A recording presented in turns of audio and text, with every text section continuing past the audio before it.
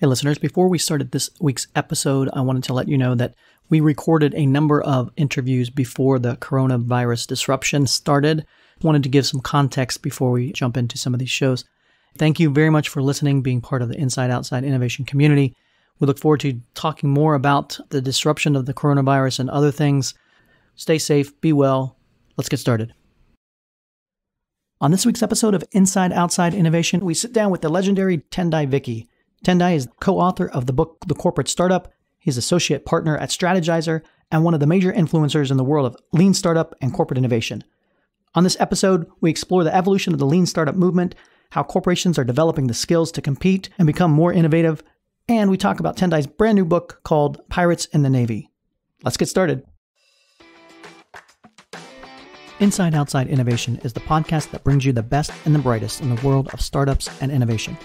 I'm your host, Brian Ardinger, founder of InsideOutside.io, a provider of research, events, and consulting services that help innovators and entrepreneurs build better products, launch new ideas, and compete in a world of change and disruption.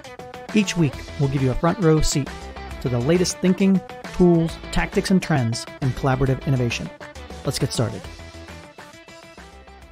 Welcome to another episode of Inside Outside Innovation. I'm your host, Brian Ardinger, and as always, we have another amazing guest. Today, all the way from across the pond in London, England, we have Tendayi Viki. Tendayi, welcome to the show. Thank you, Brian. It's a pleasure to be here. Hey, I'm excited to have you on the show. We had you out in Lincoln at the last I/O Summit. For those folks out in the audience that have not heard of you, he's an author, innovation consultant, associate partner at Strategizer. You're the co-author of the book, The Corporate Startup, which took a lot of the lean startup stuff and applied it to bigger organizations. You've got a new book coming out called Pirates in the Navy, so I could go on, but welcome to the show. Thank you, man. Thank you. No, it's an honor to be here. And I had a lot of fun when I was in Lincoln. It was a fun conference and good people always. I think I wanted to jump in. You've been in this space, this lean startup movement for a long time, and you really did open the door to a lot of this lean startup stuff that started in the startup world. I think applied it to bigger corporations, this whole innovation process, whether you're doing it in a startup or you're doing it in a bigger company, a lot of the same principles apply. So what are the biggest challenges or changes that you've seen over the last decade of how this movement has evolved and what's gotten better, what's gotten worse in the whole process? Yeah, so it was a really interesting movement because it came out with an interesting philosophy, which is that one of the reasons why any innovation, either from a startup or from a large company, any innovation fails when people that are working on the innovation start scaling their idea prematurely, which means they start building the full product and launching it and investing a lot of resources and taking it to market before they really understand who the customer is, what the customer wants, how to reach that customer, how to earn from that customer repeatedly, how to retain that customer, how to create value, basically, in a sustainable way, and also how to deliver profits and whether customers are willing to pay and how much they're willing to pay. So that was the philosophy, really, which was test your ideas before you scale them. Right. So the big challenge then became, well, we understand, we agree, how do we do that? And that's where the movement has been sort of incrementally building all the tools and resources you need to be able to do that work over the last year. Talk a little bit about now where you're at. A lot of the times at the early stages when I started consulting or you started consulting, you had to explain the process. You had to get into the weeds of why this was even important. What's changed from that perspective? It seems like people have at least heard of the movement and heard of some of the processes, but maybe they're doing it wrong or there's different assumptions that they've made about the process in the first place. What are some of the things that you're seeing that are challenging in today's world? Yeah, so it's not as hard as it used to be to convince leaders inside established successful companies that they need to innovate. I think what's harder is getting them to change how they run their companies day to day, because some of those processes are so calcified. It's so hard to break into those and have them change. One of the habits that companies have, for example, is an annual budget cycle, things that are on roadmaps that are executed against. You need to complete a 5-year projection with a business case in order to get investments. Those are things that have been harder to break down. How do you have a conversation with the head of finance that they should invest in an idea, but that idea is not promising them any return? What is the sense of comfort that you can give them with that? You have to sort of take into them newer tools that were created to say, think about your investments as a portfolio of investments and think about your returns as returns from a portfolio rather than returns from one idea. That's the way you allow ideas to fail. But these are concepts that are are just emerging that we're starting to have the conversation with leaders around inside this company. I'm curious to get your insight into whether you think this problem should be tackled across the entire organization. Should it be siloed? We've heard experts in different areas tackle this from different sides with different areas of effectiveness. What's your thought on how innovation should be attacked from an organization's perspective? So that's interesting, especially when you're talking about early startup movement, right? One of the problems we had at the beginning of our movement was being allowed to do the work. Right? How do we even get the space to be allowed to test ideas, run experiments, do agile design thinking? And so what we did was we fought really hard to get these spaces created for us because we needed to show that you can actually work this way. And now I think we have a different problem, Brian. I think the problem we have now is what we call the problem of success. If you are in a discussion of whether innovation should happen inside or outside the organization, you have to ask yourself a question. What happens when you find something that works? Yep. What happens when you find a business model that works? What happens when you find an idea that works? And now you need large resources to scale. And you know what? I've heard people flippantly say, well, the company will just spin me out. Creating a spin out is actually more difficult and requires even much more leadership attention and legal and procurement than actually just scaling a product. Right. And so even getting spun out requires some integration back into the company so that these decisions can be made. This decision of whether or not you should do it inside or outside the organization is whether or not if you do it outside the organization has also empowered you and given you all the resources to scale up front. If they haven't, then eventually, even if you're an innovation lab outside, you have to bring all those ideas back. And so why don't we just start collaborating from the beginning? Are you seeing these processes being used primarily on the H3 Horizon 3 stuff or H2? Or how are you seeing the processes of innovation playing out across the different horizons of innovation, optimization of existing stuff all the way to creation of brand new stuff? Yeah, I think that depends on the maturity of the organization. Very few organizations have H3 projects that they're working on. Yep. That's a big ask, sometimes in terms of attention and resource.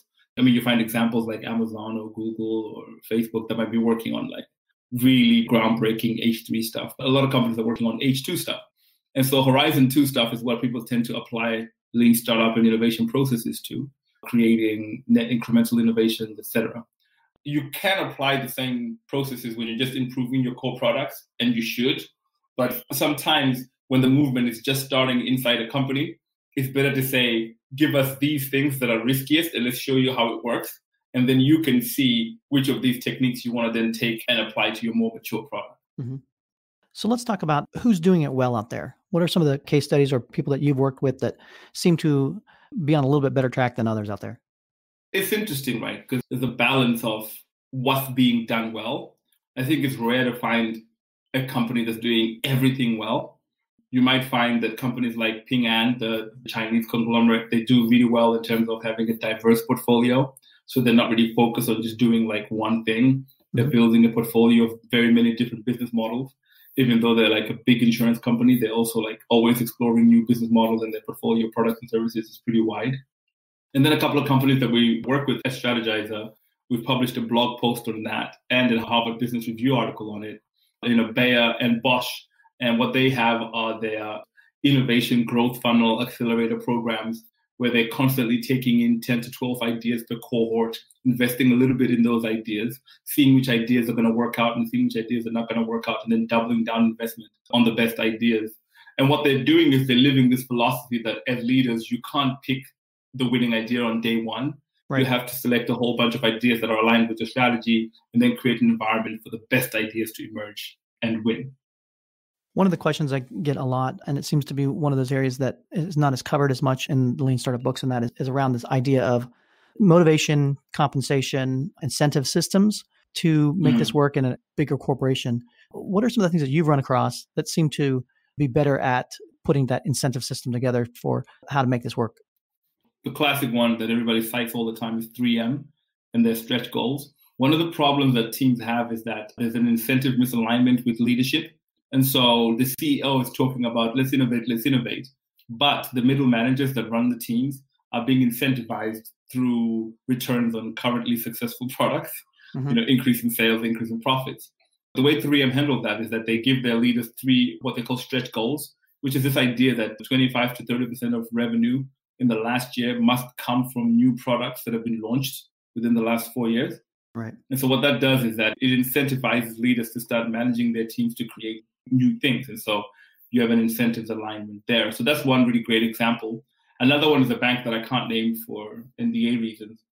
But what they do is they have an innovation lab, and then the teams that apply to join the lab are invited to come to the lab, but they have to take, I think, a 50% pay cut.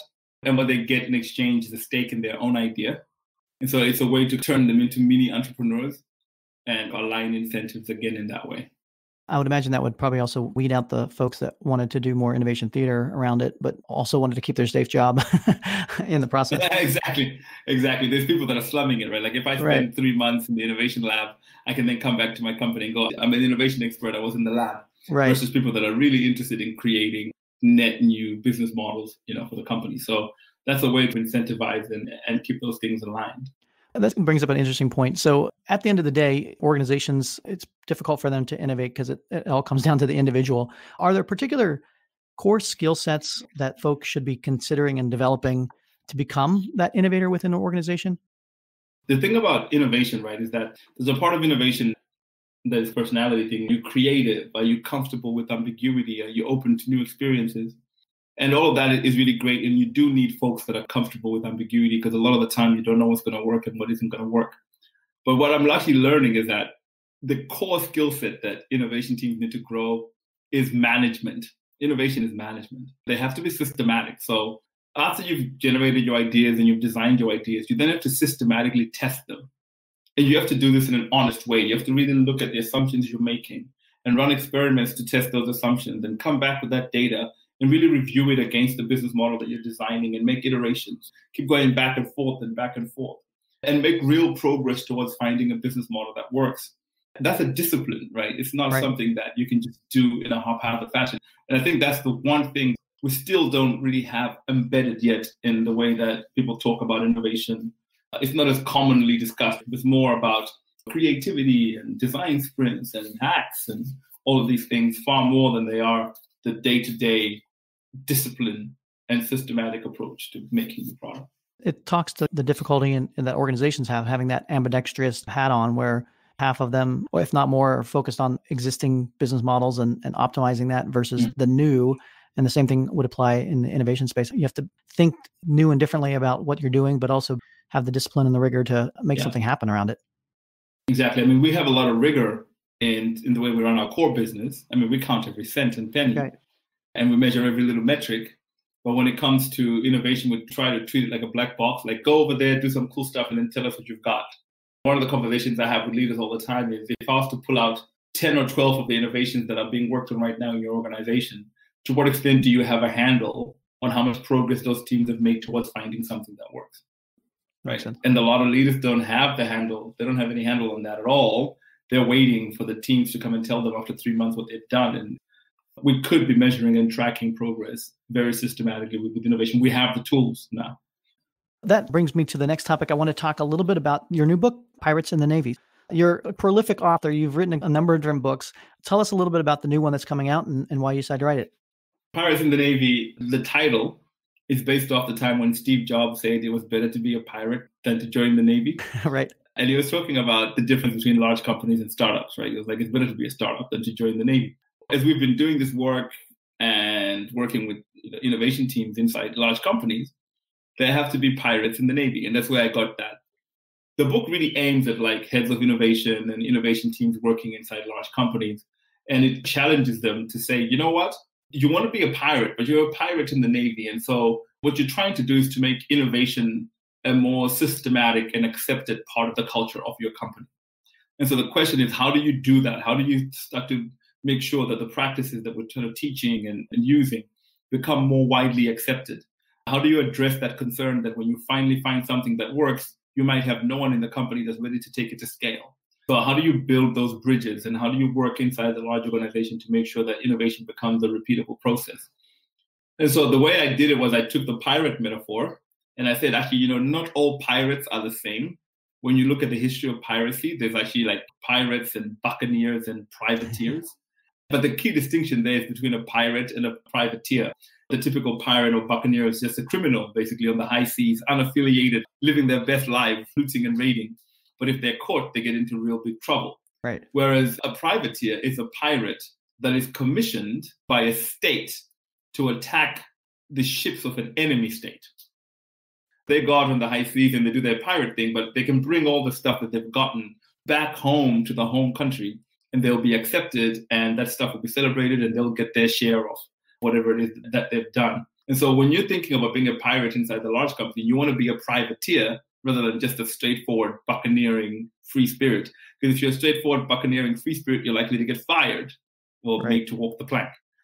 But if you're a privateer, you've built the relationships, you have a charter to do the exploration work, and people are interested in the results of your exploration. And so the question is, how do you create that interest? And that's what the book is about. So talk a little bit about some of the case studies or skill sets that you cover in the book that people will be excited to find out about. The first thing I say is, like, you have to be authentic. You have to be genuinely interested in creating business models that work.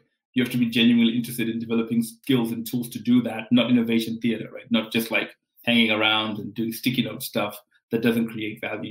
You have to be authentically interested. The biggest piece of advice that I give people in the book is that you cannot start by targeting the entire company. If you do that, you're dead on day one. What you want to do in every large organization that I've worked with, there's a small group of people, small group of leaders that get it. There's always a division or a department where there's early adopters that are trying these methods, right? And so that's where you want to go. You want to start working with early adopters. Just like we tell startups in our teams to go find early adopter customers, when you're trying to implement an innovation process inside your company, you also want to start working with early adopters inside your company, leaders that get it. The cool thing about working with early adopter leaders is that they're more tolerant of the mistakes you make, because at the beginning you'll be making loads of mistakes. But the goal of working with early adopters is to get an early win. Absolutely. The early win is then what buys you legitimacy to then start talking about innovation inside the rest of the organization. I can't wait for it to come out. If people want to find out more about yourself and the book, what's the best way to do that? You go to tendayiviki.com and the book will be there. There'll be links. Pirates in the Navy is also just on Amazon, so you can just Google that as well and you can pre-order. So yeah, I'm looking forward. The book is coming out, I think it's May 14th. I've already submitted the manuscript. It's just going through final editorial now. Well, Tendayi, thank you again for jumping on the call early in the morning here. Tell us a little bit about what's going on in the world of innovation. Appreciate you being on Inside Outside Innovation. Thank you, Brian. Thank you so much. That's it for another episode of Inside Outside Innovation.